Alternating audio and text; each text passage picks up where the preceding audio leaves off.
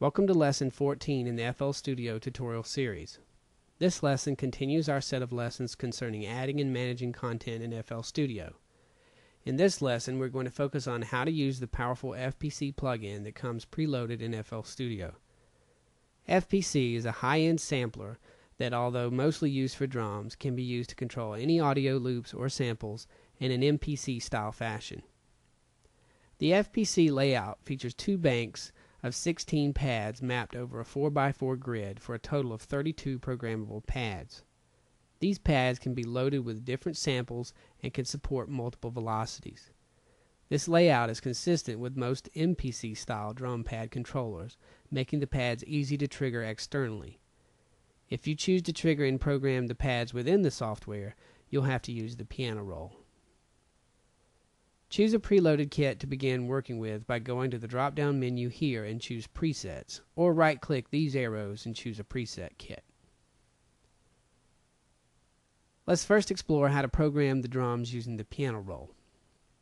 With FPC added to the step sequencer, open its piano roll, and instead of keys you should see a list of notes and any drums available in the current kit. You'll program the drums by adding blocks in the rows beside the name of the drums you want included in your pattern.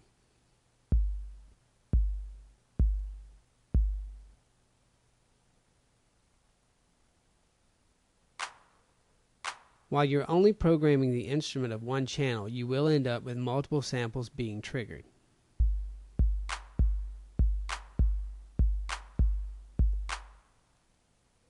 In using FPC with external MIDI controllers, or even your typing keyboard, we may want to designate what pads our external device's keys or pads trigger.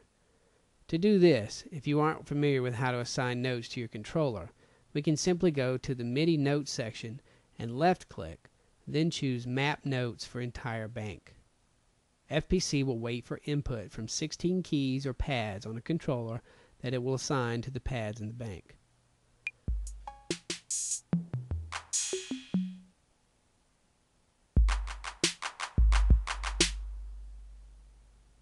If you do this with the typing keyboard, realize some keys won't send messages.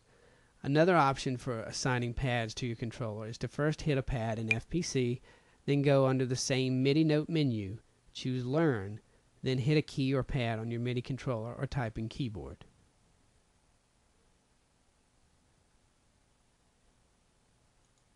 If we want, we can create our own custom kits. The easiest way to do this is to go to the Empty preset, which loads an empty set of pads. Then, using our browser, we can add a sample of our own by dragging and dropping it onto a pad. Once added, the sample will be triggered at a full velocity. If we want multiple velocities, we can go to the Create button and then hit it to add a new layer for however many layer velocity ranges we want to use. For now, let's hit Create 3 times to have 4 layers. Then, hit the Spread Even button to evenly distribute the velocity ranges across the 4 layers. Make sure the scale volume switch is lit also in this process. All that is left to do now is to add an instance of the sample again by dragging to each layer. Now our pad is velocity sensitive and will play the sample at various volumes depending on how much pressure is applied to the MIDI controller's key or pad.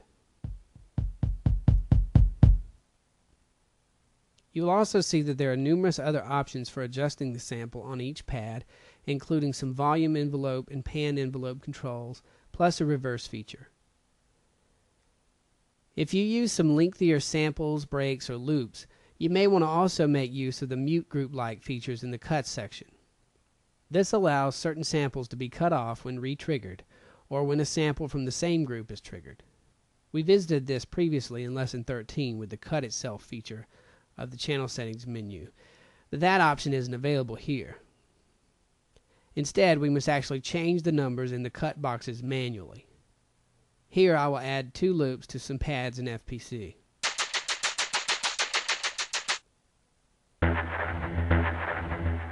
Once added, by putting them into different groups, I can make it so that they won't overlap on themselves, but since they're in different groups, they can play at the same time.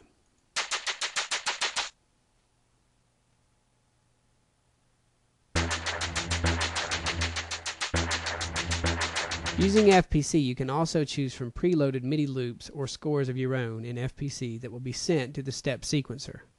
From here, you can go into the piano roll to make any adjustments.